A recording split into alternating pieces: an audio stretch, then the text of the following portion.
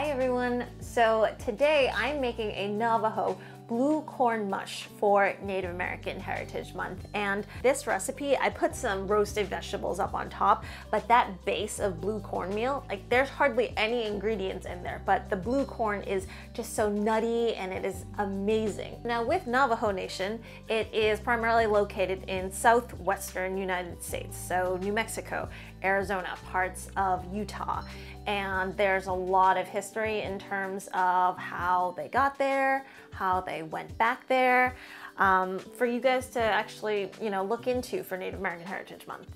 I will be talking about, in terms of the mush, 3 ingredients in here. That's going to be your water, juniper ash, and blue cornmeal. And with the blue cornmeal, we've talked about this before, but the corn has been treated. It's been nixtamalized, and that means that it's been treated with a solution that makes it easier to digest and makes the nutrition in it more bioavailable for people. So a lot of the times we'll use like masa for tortillas, and those have all been treated with something like a calcium hydroxide. We talked about ash cooking a little whiles back, but what a lot of native tribes will do is to find plants and shrubs and trees in their area and actually burn them, and the ash it creates not only creates flavor, like a nice great smoky flavor, but it also adds to the nutrition, and in this case the ash helps to keep the blue cornmeal extra blue, so that it's extra yummy and pretty looking for you all.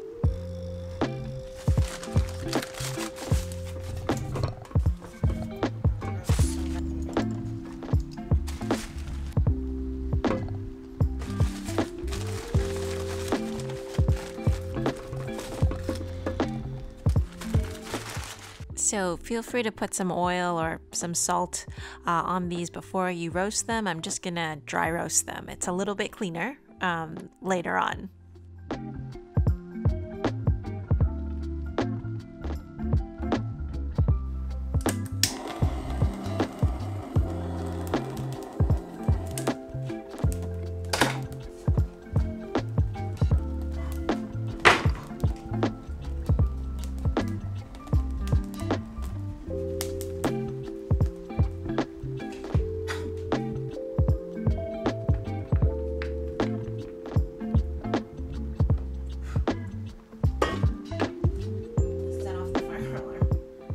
So note that typically that was supposed to be juniper branches, but I got confused and I didn't find any, so that was some spruce. And so I made about a tablespoon of ash that I mixed into about a half a cup of water so that it would all dissolve. And I'm just using that to get the cornmeal nice and smooth before I add more water. Recipe and all of the stuff is going to be down below.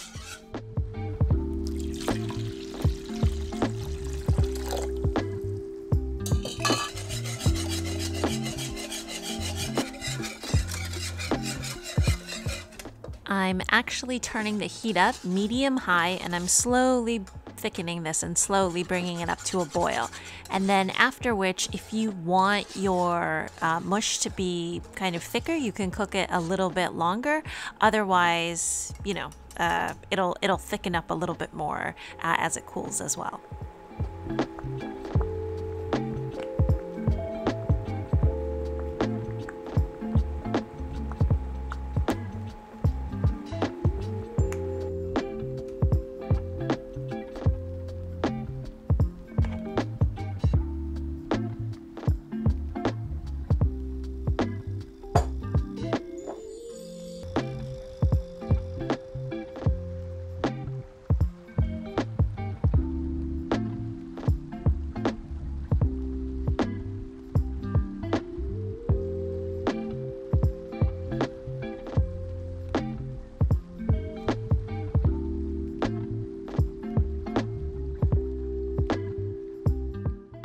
I find that in Native American cuisine, not a lot of salt is used. So if you want to, you can add some salt in the end.